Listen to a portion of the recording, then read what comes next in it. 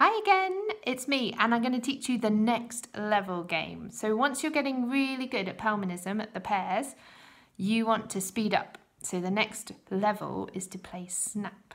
So Amelia hasn't had much practice, poor love, so I'm just going to leap her straight into Snap. So sorry about that, Mimi. That's okay. So you're going to have your pairs. I'm very good at cards. You are. You're going to have your pairs again, as you did before. So we've used exactly the same cards. Yeah, we have. And then you deal the pack between both players or three players. You can play with more than two. Yeah, you can. This concept also works for games like Old Maid, or we used to call it Donkey when I was a kid. That would work equally well. It's not very good with two players, which is why Mimi and I don't generally play it. Right, are you ready, Mimi?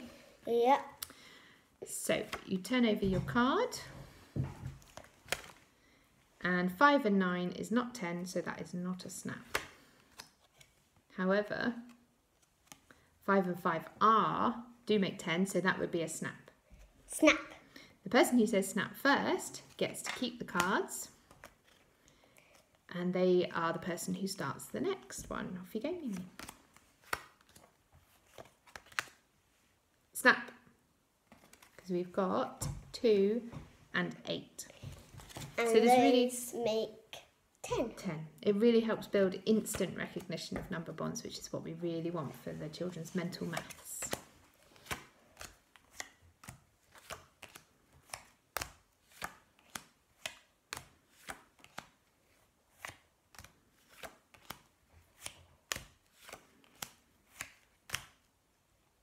Snap. Fantastic. There was a 9 and an ace, so a 1. 9. So ace is a 1. Brilliant. So that's yours, Mimi. It can also be an 11, but we can't use 11 in this game. That's a different card game. Yeah, that's a whole different card game. Okay, your turn to start, Mimi, because you won.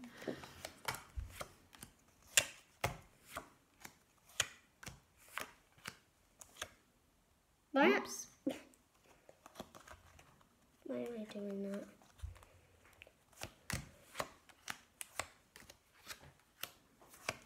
Now, I've run out of cards, so what we do now is we keep playing until a snap comes up. If I happen to say snap, then I win the pile and I'm back in the game. But if Amelia says snap before me, she wins. I win the game. Okay, off you go.